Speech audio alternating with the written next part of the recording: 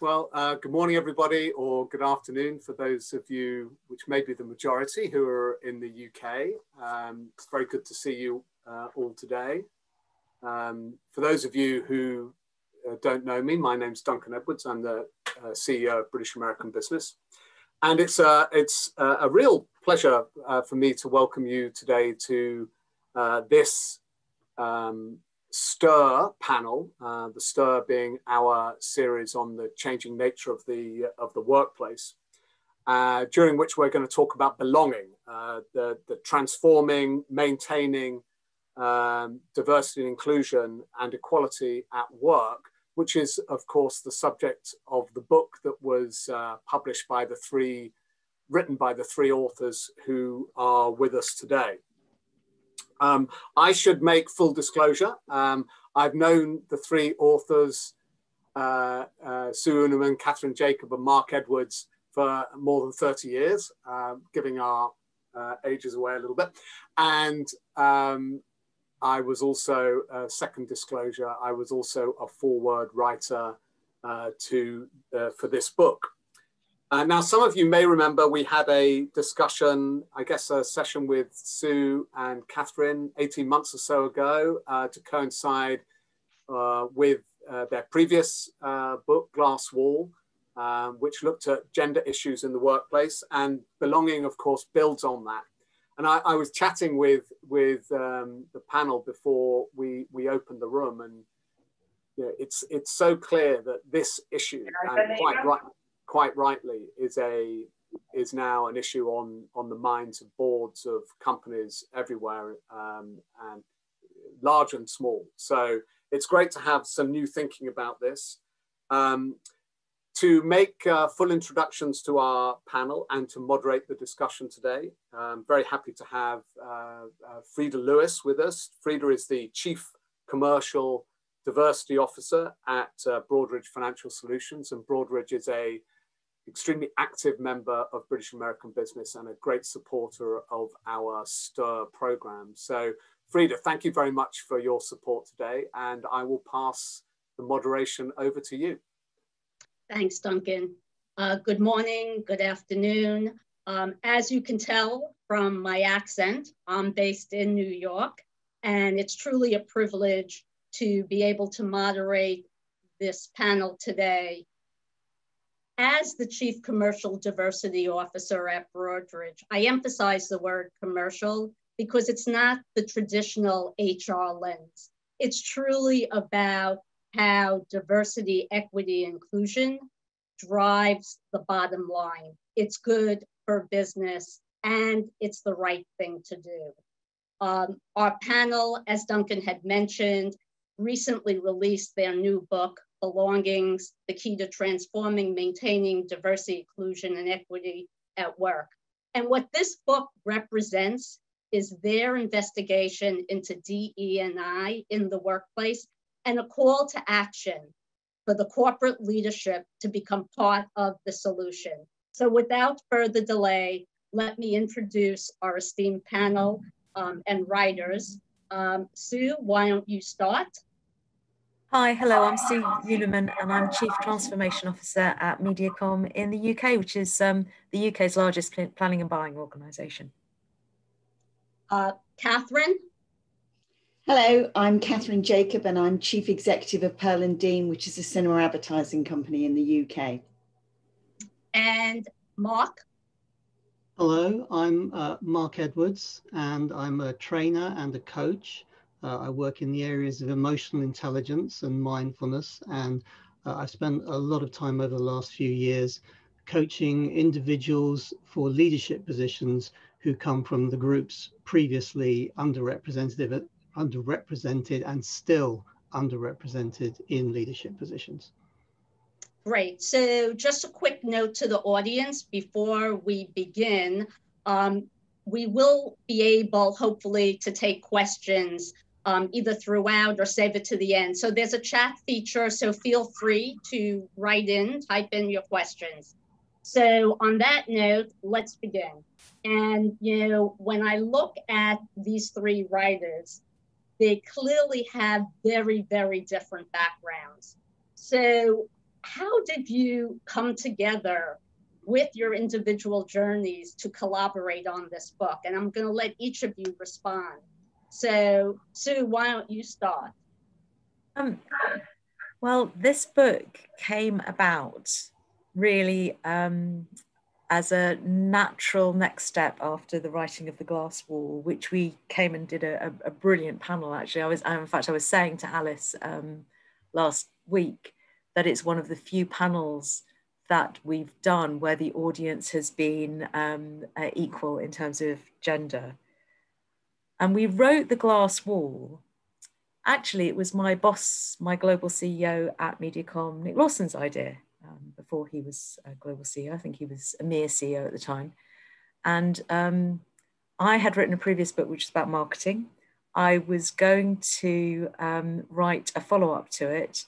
And I asked Nick for his support. And he said, somewhat surprisingly, yeah. He said, but you should not write that book. You should write a book about women at work.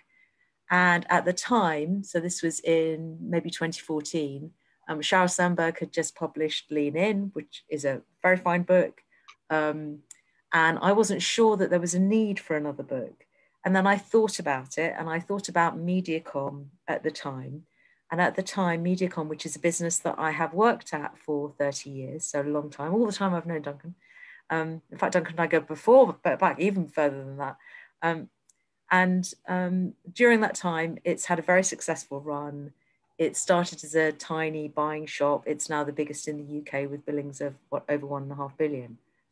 And diversity and inclusion is the reason for its success.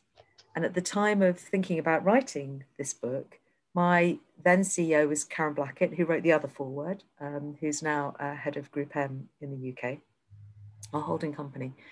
And her exco, so her top senior management, 5 client-facing people, 4 out of the 5 of us were women, and 3 out of the 4 of us worked part-time because we looked after our kids, a day a week. And that's quite extraordinary and very unusual still in our sector, even though advertising can be said to be better than some other sectors in terms of women's representation on boards. And I thought about that. I thought about why that was. I mean, Karen was also one of the very few Black women CEOs of an advertising agency. And I went to Catherine, who represents difference from me in quite a lot of ways, because I'm very introvert, she's very extrovert. I've always worked at media agencies. She works the other side of the business, media owners, which is still very men dominated in boardrooms. And we set out to investigate why women weren't getting through to the top of companies. And then after writing that book, we started to notice that we were being asked, when we went out and spoke, that we were being asked by women at talks that were predominantly attended by women, can I just ask, where are all the men? And the organizer of the talk would usually go, well, this talk wasn't really for men, it was for you, it's for a women's network. And the woman would reply, well, if the men aren't here, if we're not having a conversation with men, how is anything going to change? We're just speaking to ourselves. And so at this point, Catherine and I got together and thought, there's another book here. There's a book that's about why the huge amount of money that's spent on diversity and inclusion initiatives, as you'll know, Frida, why they haven't got a return on investment that's quite satisfactory to any of us yet.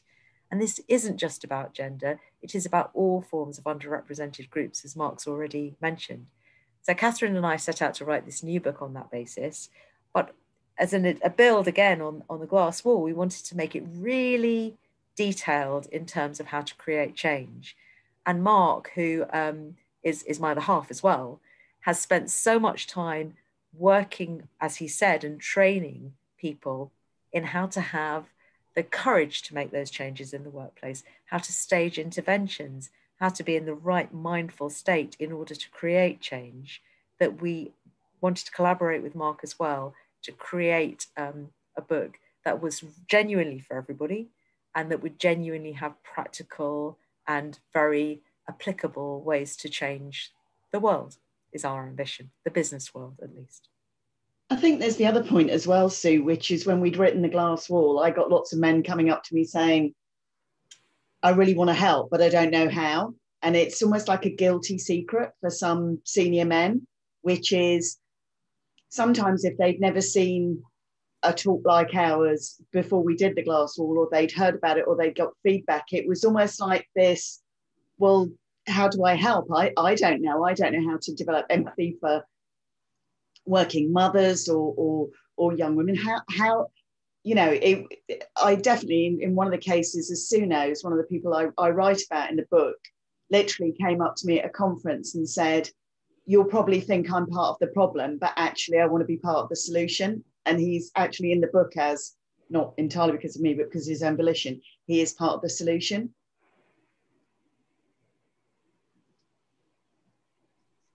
Mark, any other perspective from the individual side?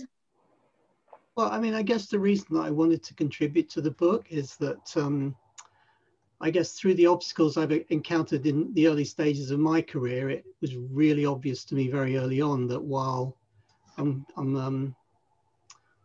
talent's very widely distributed, opportunities are not so widely distributed, and that there are many barriers in the way stopping people with talent rising to the positions they should reach.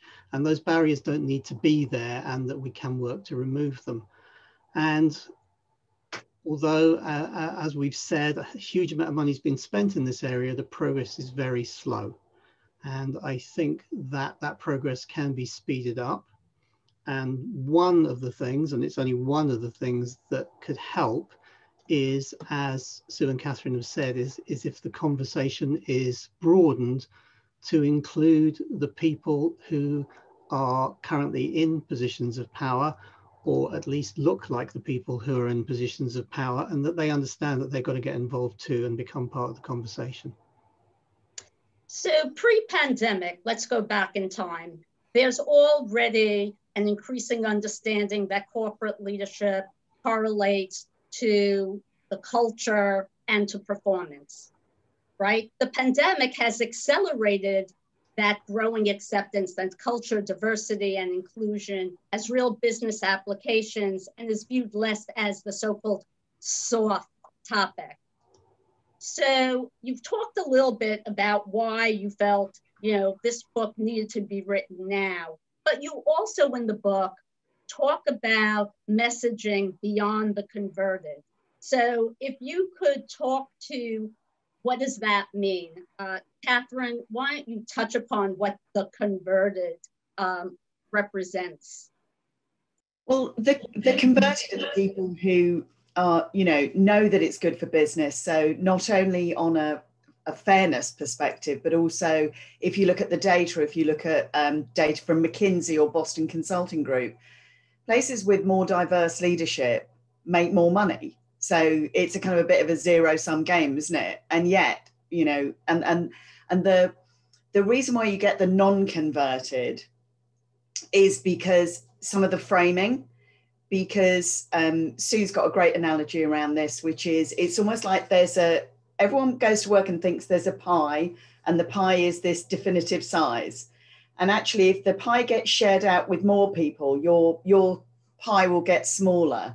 Actually, if you're talking about diversity inclusion, you're not talking about making your share of the pie smaller. You're talking about baking bigger pies, because your company will be more profitable and it is more sustainable. And you'll attract a broader range of talent than just the same old. So your non-converted are those people who feel either threatened by the situation because of the way it's framed, or they feel that they are scared of being wrong. They're scared of saying the wrong thing, and quite often there's a top-down sort of dissemination of messaging, which is just not recognizing some of the humanity around it, which is fear or just concern as well. And so there's a whole thing around the non-converted. They're not bad people. They're just people who don't know all the upside that there is in them for these situations. I love the word converted, because all too many times I've been sitting in a room It's almost like I'm preaching to the choir. It's the same individuals who want to be involved, but already understand the importance. Mark, you touched upon something a bit earlier that I'd like to expand on. And that's the truth that white men still represent 85% of senior leadership in most companies, and will never drive long-term change for women and minorities without active male allyship. So what can be done? What's the messaging? How do we make them feel less threatened? And for those that want to raise their hand, they don't know what to do. Well, I think the first thing that I think is relevant here is that this fascinating statistic that and I won't get exactly the right figure, but roughly 40% of straight white men cover at work. And for anyone who doesn't know the terminology, that means they fail to show up as themselves at work. They cover aspects of their personality because they do not think they fit in. They would fit in if they were just themselves. So you've got 40% of straight white men thinking, I do not fit into this current patriarchal, alpha male culture. I would like it to change. So a huge block of people who you might currently think are the resistance to change are just not. They're ready to play a part in changing the culture. And I think it's about giving them the techniques to feel that it's okay to stand up and talk about this. And, we do that in the book, and it might sound a bit airy-fairy to say, oh, I teach emotional intelligence. I mean, this is a tough subject here. What good's that going to do? But it is about helping people to manage their emotions and manage the anxiety and the uncomfortableness that comes with having these conversations, so that they can just talk about things that they previously haven't talked about. And it is also, what we also have to do is we have to understand that change has to come from the very top. We need CEOs driving this change, because the minute that happens, the minute people can see that the CEO wants this to happen, everybody underneath, there's a weight lifted. Well, I can talk about this because I can see what direction the company's going in, and I can be part of a conversation that I know is okay to have. So you need to see leadership from the very top. And I love the fact that you have the word commercial in your job title, because another thing we've got to do is stop thinking that this is just a sort of a people issue or an HR issue, and that we're just sorting out some issues with our people here. We'll change the pipeline, it'll all be fine. It's not about that. It is about that, but it's also about your products and your services. Are they designed for a diverse audience? Are they inclusive? Is your marketing speaking in a genuine and empathetic way to diverse audiences? It's the whole thing. And if you can do that, then what you're doing is you're future-proofing your company. And once I think we get the conversation in that area, I think a lot more people who've currently stayed out of this conversation will go, you know what, I belong in that conversation. If this is about that, I can talk about it. Mark, I totally agree. I believe those, and I call it those courageous conversations, are critical.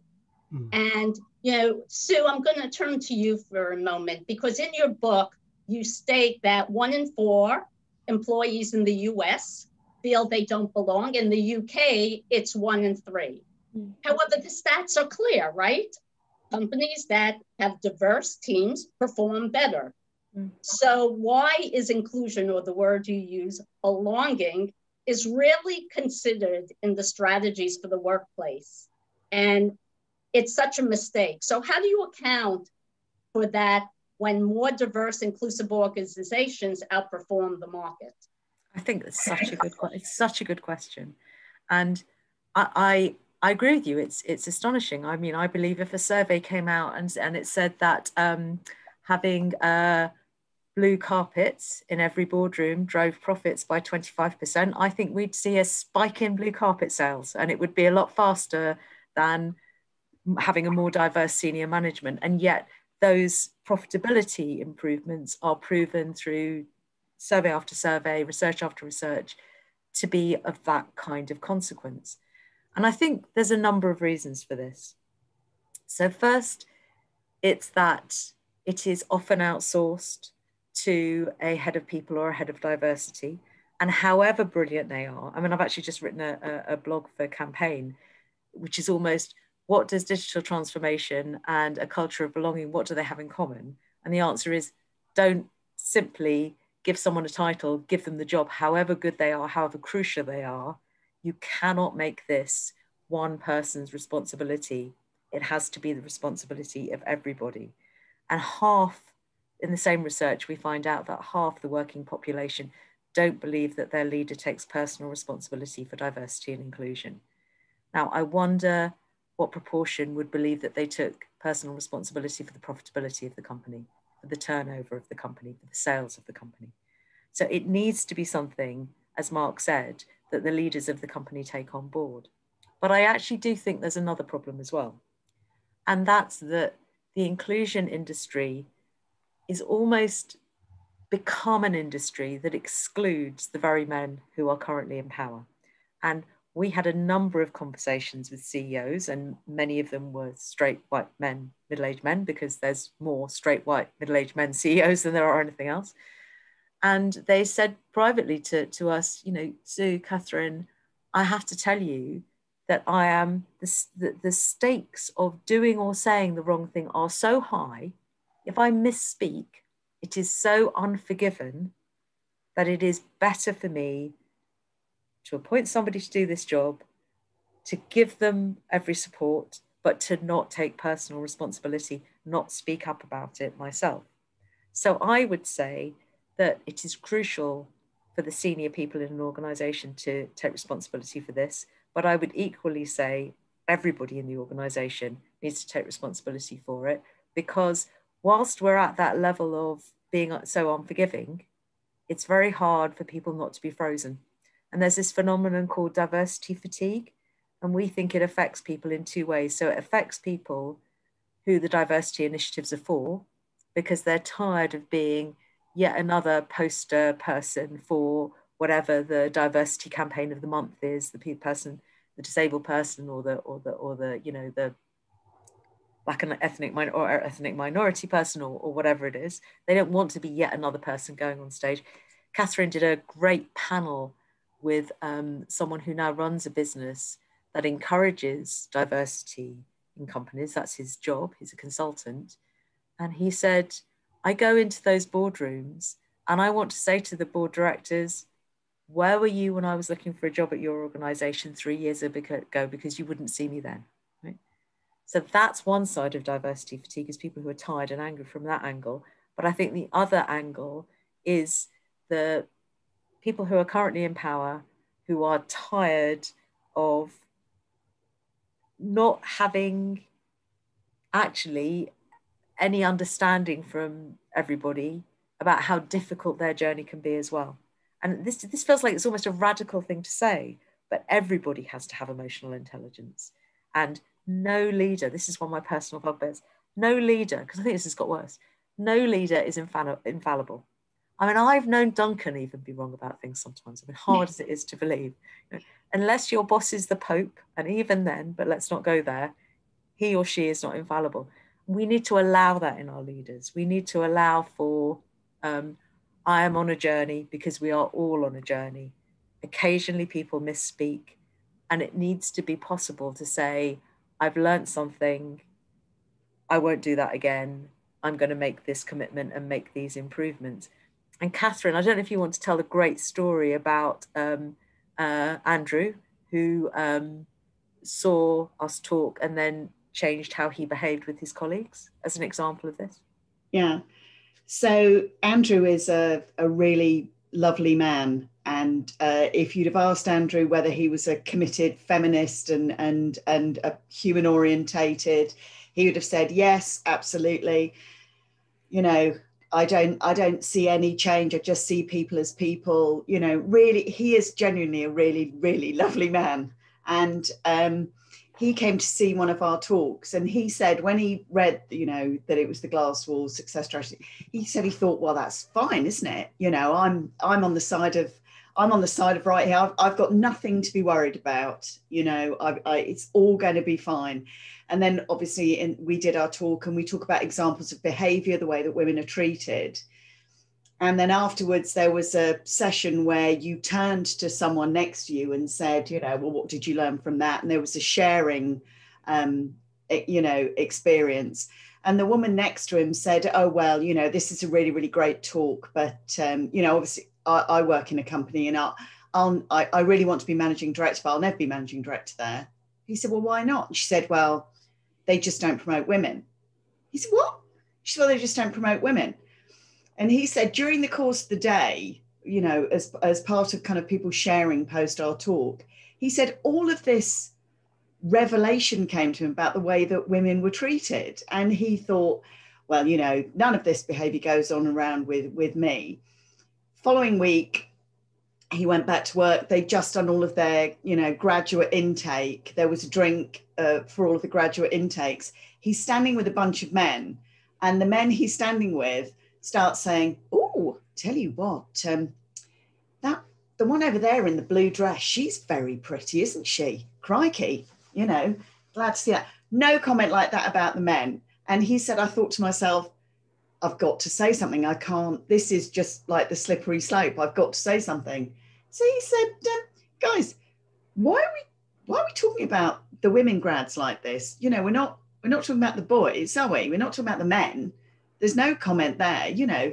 How strange is that? How would you, you know, a bit kind of like, how would you feel like if that was your sister or one of, you know, one of your friends? And they all went, and he said, I thought this is just going to go very badly wrong. And they all turned around and went, yeah, you're right, actually, we shouldn't talk about them like that. Anyway, about the football, we're going to absolutely smash it. And it was just like that. And he thought it was such a momentous moment. And actually, some of it is just, he said, you know, it's just that, it's just patterns sometimes, and you need to break that pattern, and you need to change the conversation. And it takes, he said he was a bit scared, but he'd been there a period of time, and he said it was literally nothing. Said, and it's never happened again. You know, and it is the thing about empowering people to feel that you can just put your hand up and say, do you really think we ought to be doing this? Because sometimes, to Sue's point, people just say stuff because it's just pattern and habit. And we've got to be human and be, you know, one of the things about the book, it's a better, kinder workplace. We have to be kind to each other and realize that we're not always right all the time, and that we do need to kind of create these better workplaces together as a whole, from the CEO to the new grad. Covered a lot of ground with these two stories. And I have to say, you know, there's a common phrase, you know, you should bring your authentic self to the workplace. And to your point, everyone has a story and everyone has a history, and they're all on a different path of the journey. And for this belonging or inclusion, we really have to be able for people to feel welcome, valued, and respected. You know, while representation is important, it alone does not guarantee equity and inclusion. Clearly, there is a lot more work to do, which brings me to another question. When I think about, again, here and now, we're in the pandemic, we're all in lockdown, right? So in the past, we would go to the office and we'd have social engagement and contact. Now we're in a virtual work environment, and it can be very difficult for the employees to relate, to feel included, right? So, you know, leadership must be able to over-communicate, set, you know, clear expectations. Mark, I'm gonna ask you, like, what cultural changes need to happen in this environment specifically to create this culture of belonging? I think it's incredibly difficult. I think the upside is the fact that you're asking that question and that everybody is asking that question. when things are, quote, normal, there is an assumption that culture just happens, that you don't have to build a positive culture, you will just have a culture. And that's not true. So we now have a situation where at least people are acknowledging they have to do something to make the right culture happen. So that's a starting point, and that's welcome. It's extremely hard because everyone is in a different situation and different environment with different challenges. Now, of course, that's not untrue in an office situation either, but it's more marked at the moment. So the first thing is you need an extraordinary amount of communication from leadership on everything. And I'm going to forget, somebody famously once said, if you haven't said it 10 times, you haven't said it. And I cannot remember which authority said that, but I pass that on to any leader that I coach. If you haven't said it 10 times, you haven't said it. You think you've said it enough, you haven't said it enough. Keep your clear, focused messages about what you want the culture to be and how you want people to treat each other. Repeat it and repeat it and repeat it. But the truth is, I don't think we know yet, because we're learning as we go through this and the situation keeps changing. So I think that constant communication, constant two-way communication is vital, and a real understanding that we can't make assumptions about how people are reacting to the pandemic and working from home, because everyone is going to react differently. Some people will find advantages in it. Some people will find disadvantages. Most people are going to find a mix. And I think that the really important thing to do at a team level is ask questions and just keep talking to each other and find out what's going on.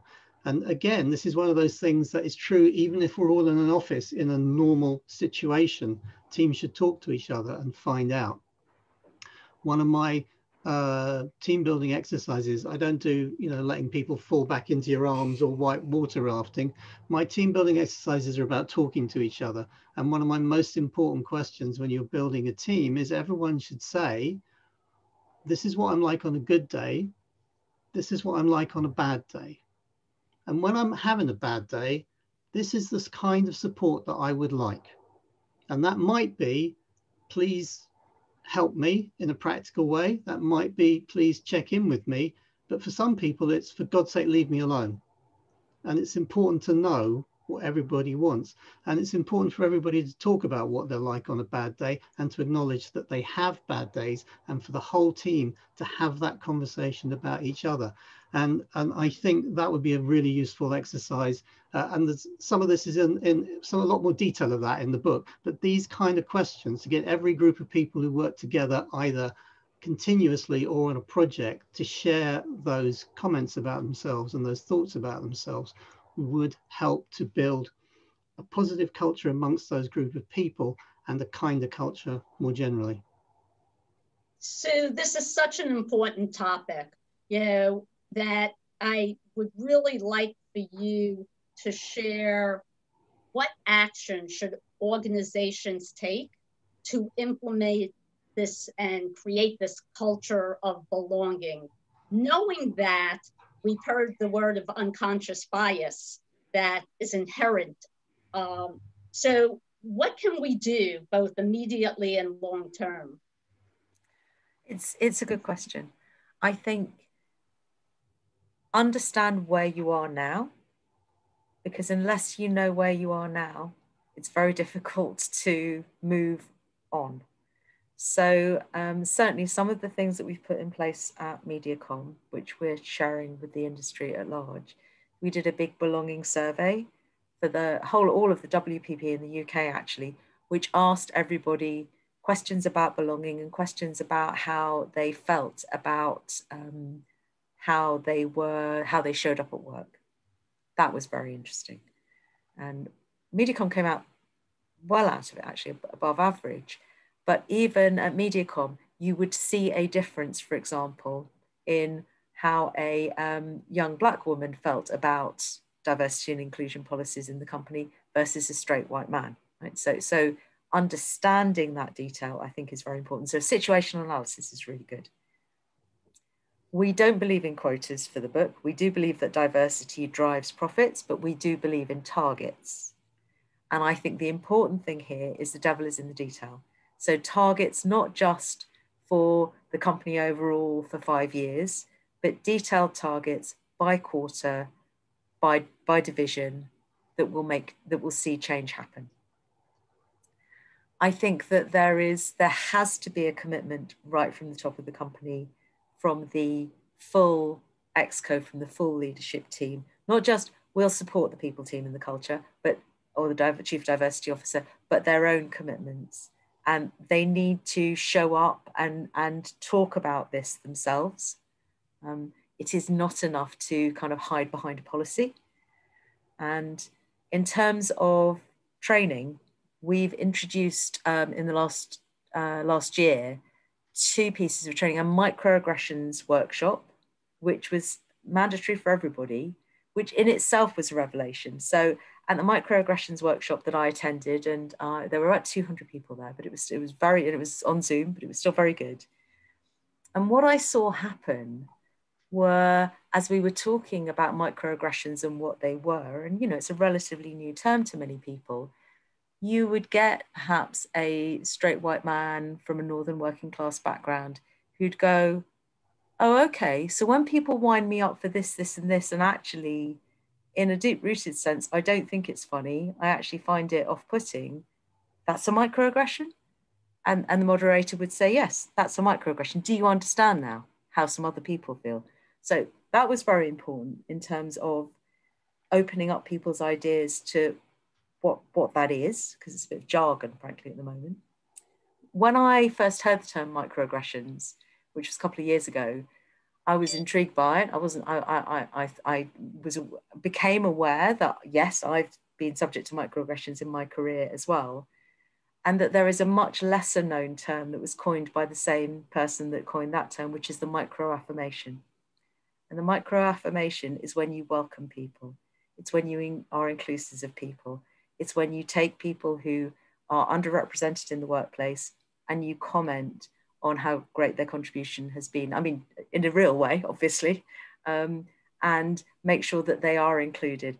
And I was a recipient of a microaffirmation myself, because I mean, MediaCom is a great place to work, but nowhere is perfect. And I was in a very sort of tense meeting about a pitch. It was a global pitch. And I was the only woman in the meeting, which is rare at MediaCom. And there was lots of discussion about who we should put on the pitch for this particular very key client. And I said, at a certain point in the meeting, I said, I tell you who I think would be brilliant for it. I think Catherine would be brilliant for this. And I talked about why. And the meeting progressed. Nobody really took much notice of what I said. And about 10 minutes later, the most senior man in the meeting said, I've had a brainwave about who we should put on this pitch. There's only one person it should be Catherine. Now, frankly, I would have just let that go. I might have said, oh, where did you get that idea? Smiling to myself, but I wouldn't have said anything. But one of the other men, and then all of the other men in the meeting, just said, did you not hear what Sue said? Did you not hear that Sue actually literally said 10 minutes ago, let's put Catherine on it? And they raised it. And it was a microaffirmation. It was kind of, they noticed, they didn't let it lie. So my biggest single piece of advice is, personally and corporately, do not be a bystander. Be an active ally. So the other piece of mandatory training that we've done for everybody is active allyship training, because it's easier said than done. So quite often, I don't know. I clearly don't know all the sort of 90 odd 100 participants on this call, but I would like to lay a bet that all of us, in one way, shape, or form, have been witness to a conversation where somebody has said something that we know has made somebody feel uncomfortable. And it might be, advertising is full of banter. It might be this banter term, and one man's banter is another person's hideous put down. And for one reason or another, because we don't want to be the person that's always stopping the so-called fun, or because the person who's made the remark is responsible for our pay rises and our promotion, and we don't want to kind of cause a great scene, we've let something go past. If tomorrow we all pledge that we will always speak up and we will always find a way of saying something, then I think the workplace becomes better for everybody overnight. And I think if we all do it, then it will spread. So that's my big hope, actually, is that this caring for each other more that the pandemic has caused will not be just token, won't be just while we're still on lockdown, that for life after lockdown, we will consider each other's emotional well-being, and we will speak up for each other. I totally agree. And those sentiments, I hope folks hear it loud and clear. But I have a question. I've spent a lot of years working with our clients, very, diverse organizations, and it's not uncommon from the top of the house, the most senior leaders understand and recognize the importance of DE&I. They've gone through the microequities training, the unconscious bias training, but yet the flow of information to cascade down into the organization sometimes is a miss. And we've heard the term, the frozen middle, the layer of middle management, where they're still not getting it. So Catherine, I'd like for you to elaborate in terms of how do we get to the other levels within the organization on the importance of belongings, and these conversations, or the appropriate conversations that should be taking place. Well, I think it comes from, to Mark's point, about people talking about how they feel without feeling that, or what they're sensing around them, without feeling they're being judged. Because quite often, in some organizations that Sue and I have done talks at, it is just this stumbling down the same old path because no one's told them another way of working. So it does feel like it's top down and it's not been thought about. And it is about us recognizing that people are, in organizations, you turn up to work and it is very weird, isn't it? Sue and I have talked about, and Mark and I have talked about in the past, we go and spend the majority of our week with actually a bunch of total strangers based on 3 hours of chat with people. And we commit to spending most of our life with them. In fact, we spend normally more time at work than we do at home. And we turn up, we don't know what those people are like, we think that they're all right, but it's probably never happened to you, Frida, but I've almost certainly gone to, you're probably better at researching, but I'm almost certainly gone to an interview, sat down, looked at the job description and thought this will be really great, looked at the people across the table and thought I'd literally rather put pins in my eyes than spend 10 more minutes with you, and had to do I'm sorry, I've just remembered I'm meant to be somewhere else after 20 minutes of the interview, because it's just, that whole thing where you get the feel. And I think for that, the frozen middle, it is the fact that we have to recognize those pinch points for them, and we need to have the conversation about why, and in a kind way and in an empathetic way about why it is good for them, and why it is not about them not being relevant or not being able to play a part. I think it's the whole thing about when we say about everybody in the workplace taking part. They sometimes feel it's happening to them rather than they are part of it. If we make them part of it, then they feel empowered and they feel it is their conversation, and they feel that they can be a beneficiary and also someone who can make it happen. And so often, if we turn situations into fear or threat, everyone reacts in a very primal way. Whereas if we turn around and say to people, you want to work at a company that is successful and has a great culture where people are treated with kindness, the way you'd like to be treated. Well, by joining in with this is the culture you're going to create, and you can be a part of it. So it happens, you are part of the change rather than the change being forced upon you, or it kind of forwarding around you. So like you're a rock and it's happening around you and you just get increasingly isolated. Actually, you can be part of something bigger than you, which people really, we are pack animals. So if you feel that you're part of a certain direction, how joyous is that? Much better than sitting there in your room tutting about all these changes going on around you. You can be part of the change.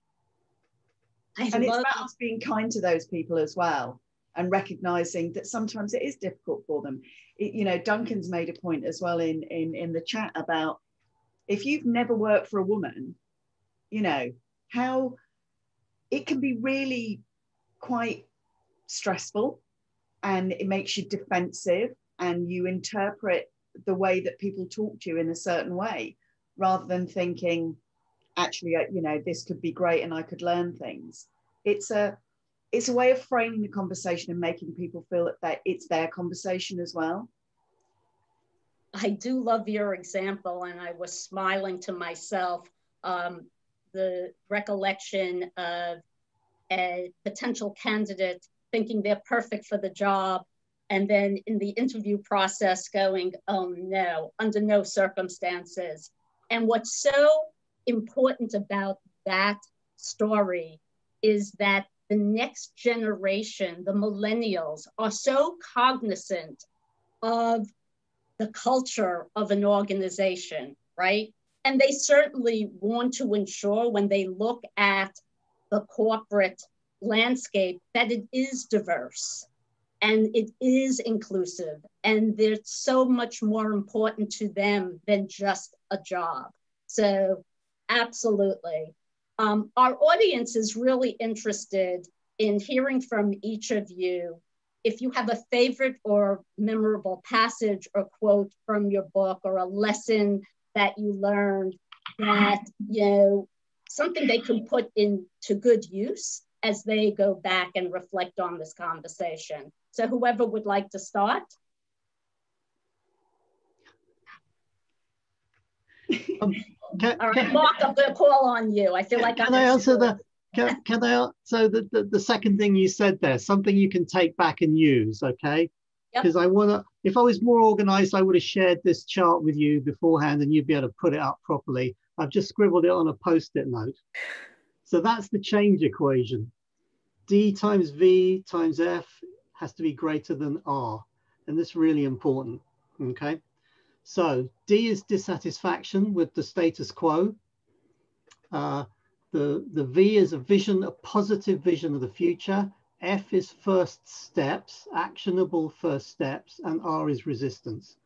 So for a change to happen, D times V times F has got to be greater than the resistance. Now we know we've got D, we've got a lot of dissatisfaction with the status quo. In fact, that's probably too mild a word, but I'm going to stick with the terminology of the equation.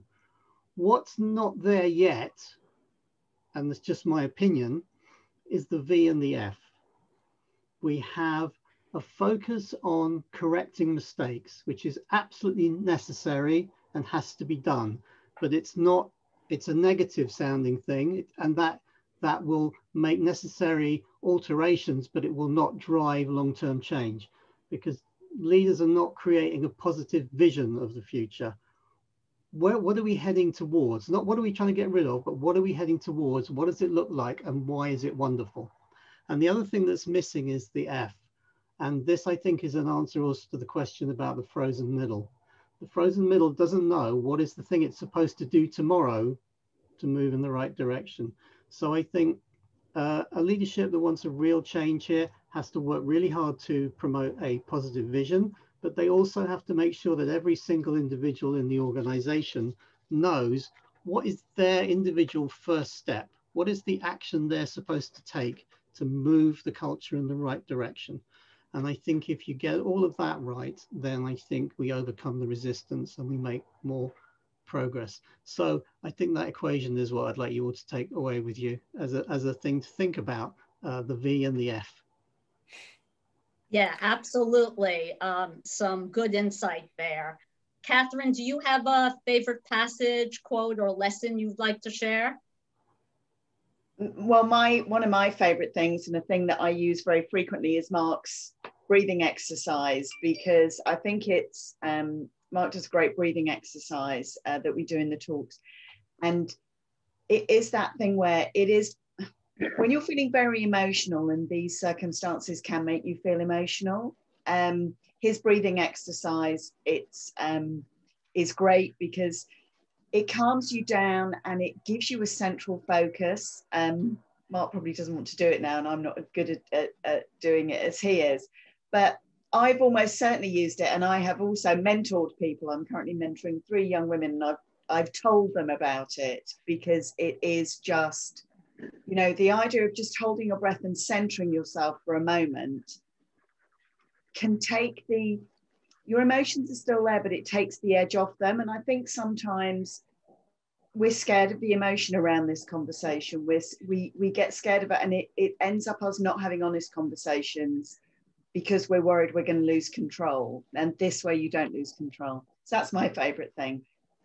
That's great. So I'm going to... That's the equation is you breathe in for 4, you hold your breath for 7, and then you breathe out for 8. It's brilliant. So I'm going to hold off on flipping the question to you, because we do have a question from the audience that I want to make sure we get to answer. So I'm going to pose this to you, right? So the individual would like advice in what kind of sessions would be useful to go through with the demographic that might be able to push the needle to ensuring dynamic young people don't have following the stereotypes and creating that sandwich effect in the training for the top down. So one of the things that surprised me about the quant research that was done for us by a company called Donata for the book was how the under 25s are, well, they don't feel like they belong in the workplace, but they are bemused by the things in the workplace that the rest of us take for granted. So there were other underrepresented groups that I expected to see skews with, but when it comes, for example, to experiencing bias, harassment, or inappropriate behavior at work, overall, 1 in 3, which is not great, but in the US, 50% of under 25s have experienced this, not witnessed it, just not heard about it, but experienced it. And in the UK, it's 1 in 3 again, but it's even higher in the US.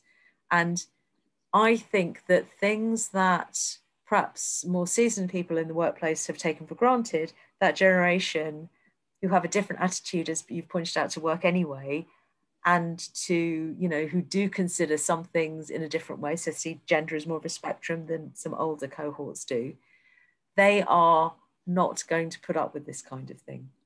I am a big believer in reverse mentoring. So I have a brilliant reverse mentee, Sasha, who is very different from me.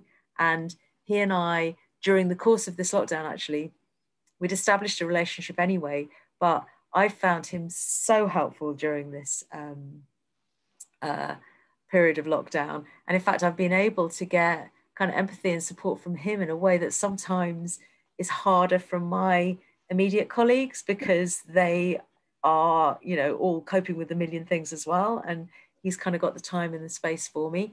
And then, of course, I am able to give him, you know, it's not even necessarily wisdom. It's just, if he hits a problem, I might well have experienced it. You know, it's just because after this amount of time at work, you kind of feel like you've experienced most things.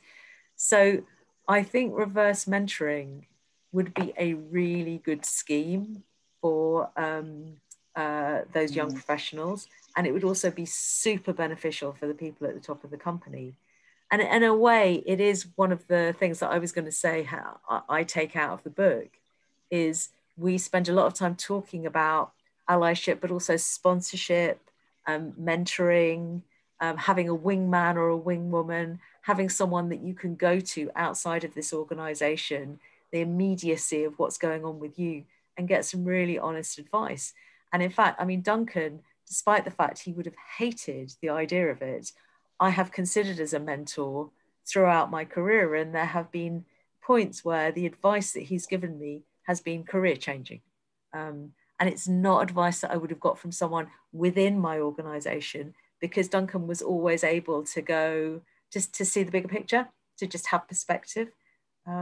But find a wingwoman, find a wingman, find a mentor, find a sponsor. They don't even have to agree to do it. Just, you know, have a chat with them. That I think is a major thing to take from the book. It's interesting that you talked about reverse mentoring. Literally at Broadridge, we just launched a reverse mentoring for our executive leadership team to be working with diverse high potentials from our affinity groups. So it'll be interesting, and we'll have to come back and chat of how that, what that looks like and what learnings were taken away from those elements. We're almost out of time, but I will tell you, we could spend another hour or two having this discussion. But I feel like we're talking to the choir, right? So we all here appreciate the importance and relevance, and there's so much more work that needs to be done. There's an opportunity here for everyone to continue learning, growing when it comes to DE&I. I want to thank all of you, Mark, Sue, Catherine. It's been my pleasure talking with you here and prior to. And Duncan, I'm going to turn it over to you to wrap us up. Well, thank you, Frida, and I'm available as a career coach. I think usually the transaction involved at least one glass of wine, so that's my price.